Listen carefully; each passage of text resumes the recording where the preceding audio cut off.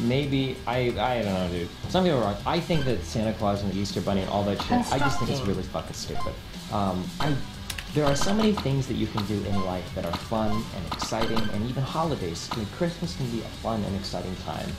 You get to hang out with family, you get to eat awesome food, you get time off from school, you get awesome presents, you get time out to enjoy those presents, you get to play and run around with siblings, people you've never seen before. Like, there are so many awesome things about holidays.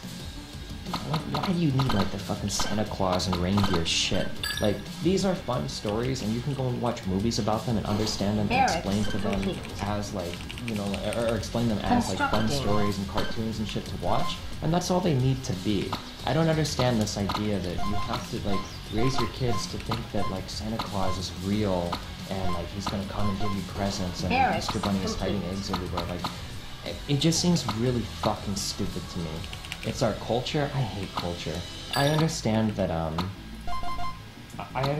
are gonna be people that'll always disagree with me on this, but like, I don't know, dude. It just seems like I just don't like the idea of like raising a kid to believe in like Santa Claus and so like I know there are a lot of people saying this like this like, oh, you robbed your child of Christmas and Easter, and again, that's why I preface this with like there are tons of awesome fun things that you can do around holiday time. There are so many fun things you do. I don't think you need to make like some fake fucking bullshit up in order for a kid to enjoy a holiday.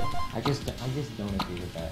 I don't think he's gonna feel like he was robbed of anything, because it's not like I told him Santa Claus wasn't real after he thought it was for so long. Like, if anything, I feel like the people that get robbed of enjoyment are the people that become, you know, 8, 9, 10, 11 or whatever, when you're finally told, like, by the way, this is all fake. Like, how many people had that moment where they cried as a kid growing up because they realized that Santa Claus wasn't real, you know, or some stupid shit like that? Like, I don't know, like, why would I do that to my kid? Like, why would I take...